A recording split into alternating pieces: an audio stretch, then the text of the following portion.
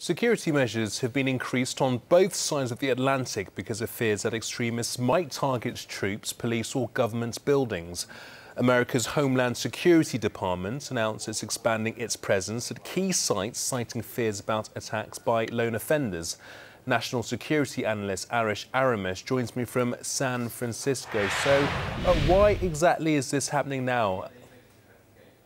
Gamal, today, Secretary of Homeland Security, Jay Johnson, instructed his agency, which is in charge of either protecting federal buildings or instructing other agencies to protect their federal facilities to increase security in and around their buildings. There are a number of reasons, but the Secretary Johnson, specifically mentioned that there were no specific threats at this time. However, these actions are being taken as precautionary measures to prevent an act. Why now? We just had this terrorist attack in Ottawa, in Canada, where a lone wolf, a self-radicalized convert, grabbed a gun, went to the war memorial, shot a soldier, then went to the parliament, tried to kill more people, and then he was gunned down.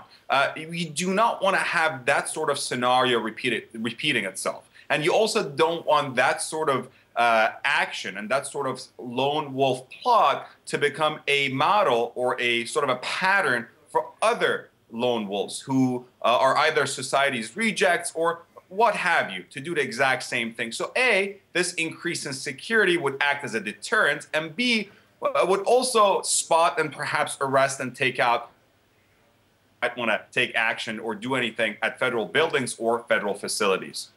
And how concerned should people be with these alerts? Are they evidence of an imminent attack? Apparently not. That's not what the Secretary of Homeland Security stated in his press release. No, there is no imminent and clear danger, however, or present danger. You know, we have been in this global war against terror and terrorism since 9/11, and this is not going to go anywhere. We're going to be continuing this battle for many years to come. And this is not just a battle in the military sense of a battle, but it's a law enforcement battle. It's an intelligence and counterintelligence battle. And it's something that we have to get used to. But am I, as an American, going to change my habits tomorrow morning out of fear? Absolutely not. And I encourage everybody not to do the same. As a matter of fact. But should we take these threats seriously? We should. Should we stay home because of these threats? No. Our federal agents and federal protective law enforcement agencies doing what they can. They're doing the best they can. Quickly, the Halloween is coming up. It's upon us in the United States. That could be an opportunity for some terrorists to strike. And then right after Halloween, when we go to November, about a month away from today, we have Thanksgiving, the busiest time of the year for travel, especially for air travel. And then we got Christmas and New Year's and other holidays upon us. So the next 2 to 3 months are going to be very alert heavy and also very security heavy because of heavy air traffic, tight travel, and also holiday season. So we should expect some of this coming soon. Okay, Arash, we'll leave it there. Arash Aramesh joining us from San Francisco.